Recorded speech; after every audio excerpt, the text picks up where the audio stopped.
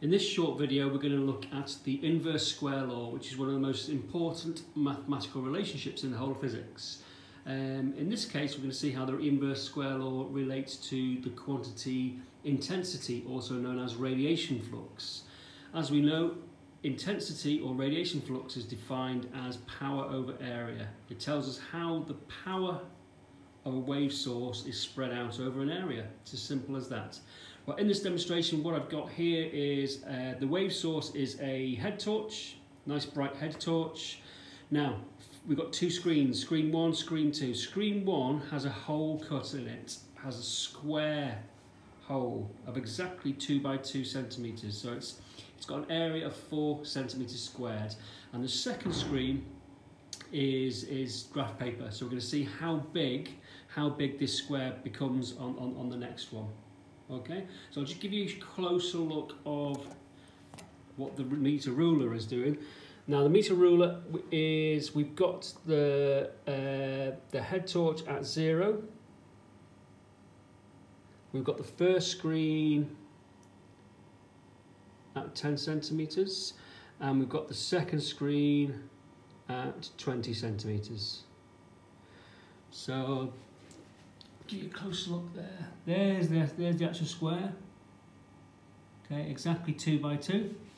And if we double the distance, we've got an area of 4 by 4. Okay, so if we've doubled the distance, we've increased the area by a factor of 1, 2, 3, 4. Okay, or 2 squared. All right. Now, radiation flux.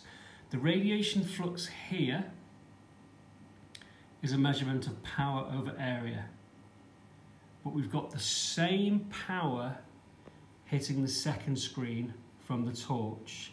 But that same amount of power is spread out over 4 times the area. Now, so if it's spread out over 4 times the area, the intensity on the second screen, the intensity of light from the torch, is decreased by a factor of 4.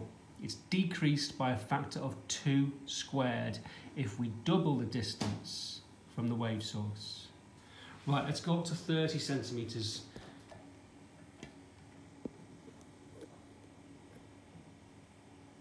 Okay, at the moment we're on 20, so if we just move it back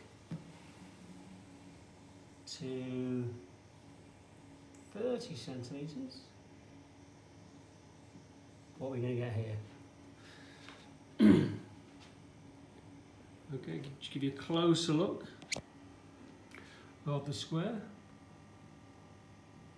Okay, so as expected, we now have a square of 6 by 6. We've tripled the distance.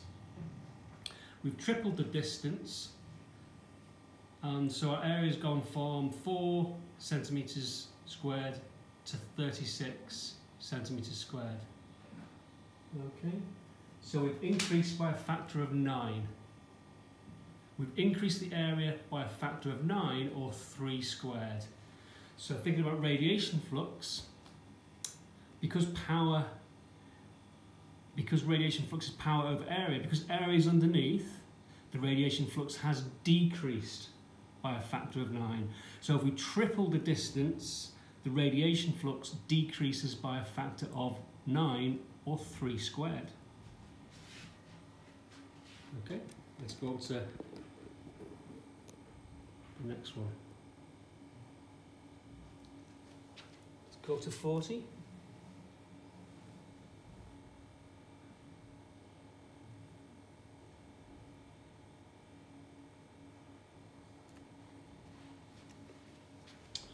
Okay, you should be able to see quite nicely there.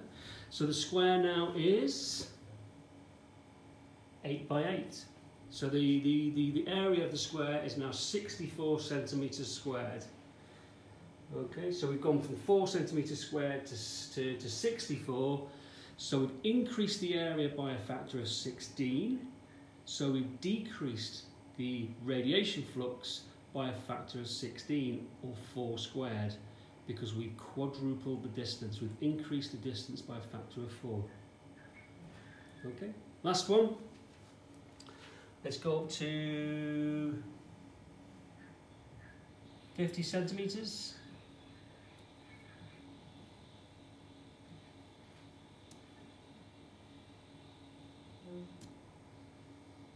Okay, should be able to just see there quite nicely.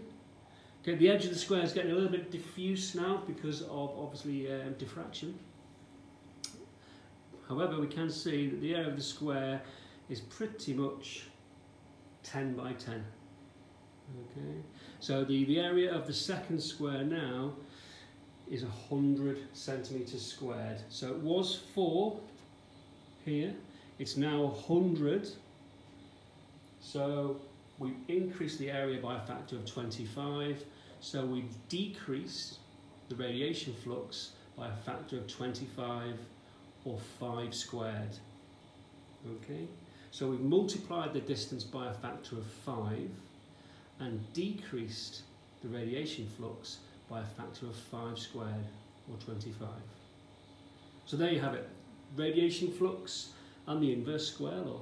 Thank you very much.